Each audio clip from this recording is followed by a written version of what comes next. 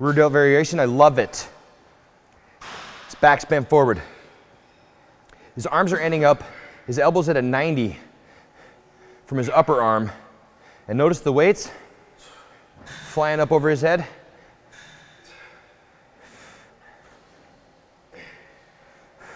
The idea, working this muscle, watch it pop when he gets it up there. Pops. You see it right at the last second, as somebody pops. Pop it, yeah. Now he's just in the zone, his heart rate's high. Shoulders aren't really a very large muscle group. So doing 40, 50, 60 reps in a row can exhaust them.